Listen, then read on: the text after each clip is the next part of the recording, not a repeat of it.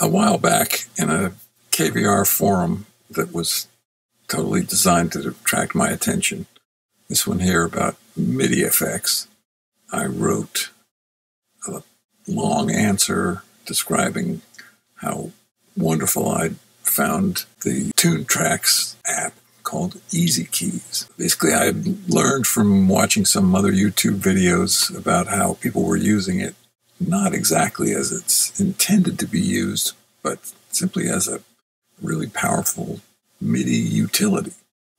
So that's what I was describing here, and a couple of people asked if I would ever consider making a video showing my workflow and etc. right here. Examples of usable stuff. I think that was the phrase that made me hesitate to do anything, because who knows what's usable? It's all so subjective. At any rate, I decided it was time to actually respond to that request, and so that's what this video is about. Here I have EzKeys loaded up in my preferred DAW, which is Logic, as a MIDI effect driving Omnisphere. And the way I'm able to do that is because I've got this Blue Cat Patchwork device loaded up as a Logic MIDI effect, and I'm running EzKeys inside it. EzKeys doesn't come natively as an AU MIDI effect, so I have to have this workaround. But in a program like Ableton or Bitwig or something like that, it would be a whole lot easier. Anything that would run VSTs. I think the simplest and most flexible way to think of EzKeys is simply that it's a MIDI file playback and editing tool that automatically separates the MIDI performance, the notes involved, from the chord progression that's implied by whatever MIDI performance you have. If you open the browser and select any of the MIDI files that are in here, comes with quite a few. You'll see them separated out by genre. None of that's really important to this particular way I'm using it. Open up any MIDI file with the little keys icon. You can preview it by clicking on the little play button there that appears. But when you drag this into the editing view here, you'll see right away a chord progression indicated, as well as the note performance. The trick, of course, is that you can use this separation to either edit or change the chord progression, or replace and exchange one sort of MIDI performance and phrasing with another. You can either click on individual chords and audition alternatives for them with all kinds of options for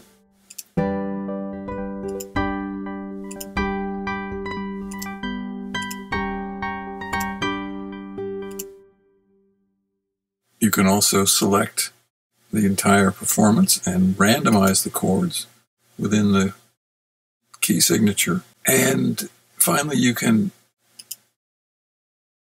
divvy up the file in new ways with the scissors tool, creating new chords, and then select all of these and randomize all the new ones, and edit them, of course, one by one. You can edit the performance entirely by clicking this button here, Use Browser MIDI. What that does is change the way MIDI file selection works. Now, if we choose a MIDI file, watch what happens to the representation of the performance here when I choose any other MIDI file from anywhere.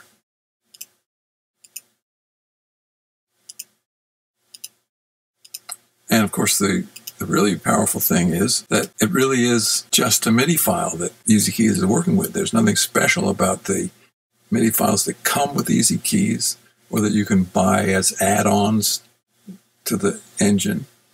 Any MIDI file, any single track MIDI file will open up in here, and if it hasn't already been analyzed for chord structure, EzKeys will automate that process. If you have a multi-track one, it will ask you which track you want to use. But the great thing is that you can load up into the same directory that all these EzKeys MIDI files come with any files of your own.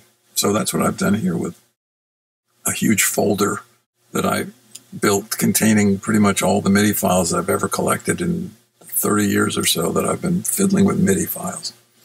So any of these, in this use browser MIDI mode, if I click on anything here, it simply replaces what's there already.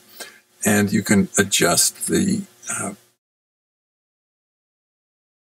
playback here with these buttons here, normal or ×2 or half. In this case, this Bach MIDI file is a lot longer than the little clip that we started with, so there's some wiggle room in there for stretching it or compressing it. But of course, without this, we click back out of there and we cut to the original performance, but we can also simply start with a non-EzKeys MIDI file. Remove, let's take this old classic settee piece, Gaussian, or however that's pronounced. Drag that in, and it too comes in with the full performance and all the chords in the progression that EzKeys identified. It's automated analysis. So we can play this as is, of course, or we could randomize all the chords.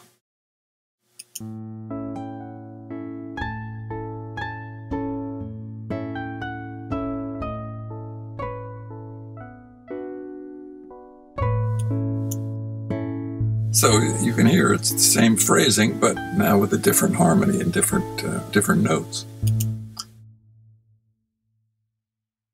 So even with this, we could take the chord progression, use browser MIDI, and convert this to a Baroque piece by simply loading the Baroque performance into the key structure, into the chord progression.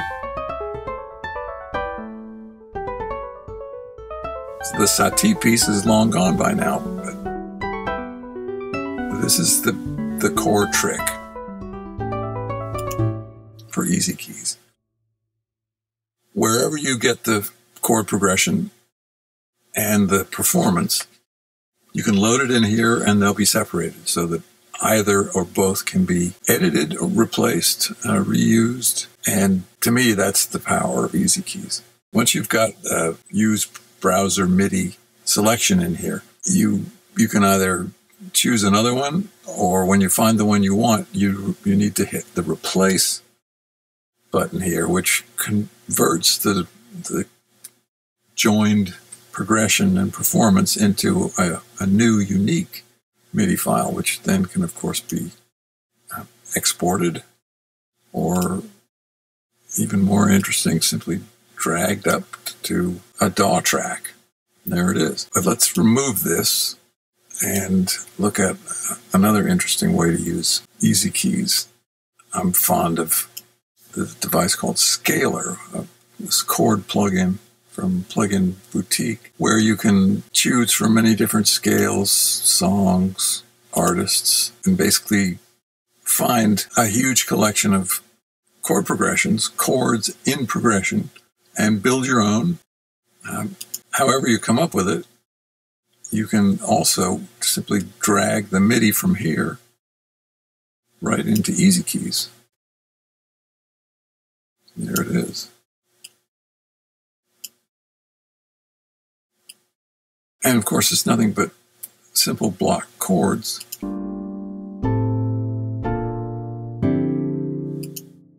These are the looping indicators here, so.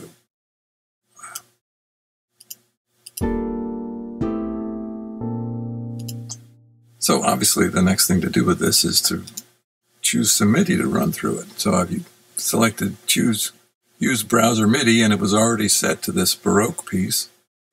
So let's hear that.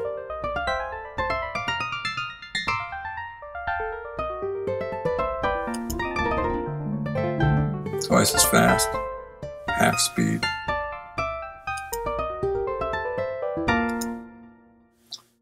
And of course, we could spend all day doing this.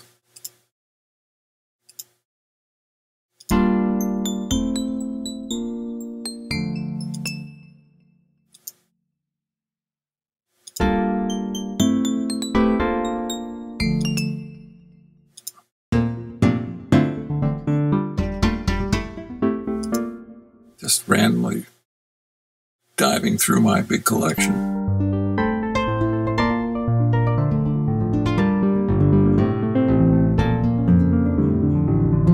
And of course, you can go on and on. At any point here, we could hit replace so that it becomes its own MIDI file and go head on with designing a new progression.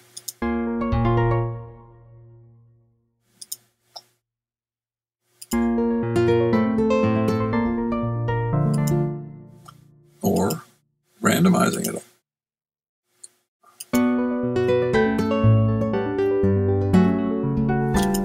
So the point is, you can start wherever you like, with a chord progression you love, with a performance you love, and run either against a basically infinite number of variations. I hope you're noticing how elegantly EzKeys manages to bring together existing chord progressions and existing performances that weren't in any way created with each other in mind, or at the same time, or at the same beats per minute. Whatever it's doing it with as much smarts and behind-the-scenes technology as one could expect from a high-quality product like this. And it's certainly a large part of what makes it a delight to use, that you don't have to answer a whole lot of questions and fiddle around with any kind of parameters to almost invariably get performances that lock together and sync up with chord progressions in interesting ways. That makes a big difference to me in my use of it. So last thing I want to do here is try and tackle this usability question that came up. Again, I think it's totally subjective, and I'm making no claims for anything that I'm showing here as being obvious proof of how musical and wonderful this tool is. It's, as far as I can tell, totally transparent to whatever purposes you may have. But here's the main thing that I've made with it that really sealed the deal with me about whether I love this thing or not. So I'm going to remove this and drag in the song that I made. I mean, as you can see, EzKeys talks about songs. This is a song creating device. I don't usually myself think about songs, but I did find a progression in here and some phrasing that I really liked, and actually spent some time building more than just a little snippet of sort of demo material. So let's just see how this goes.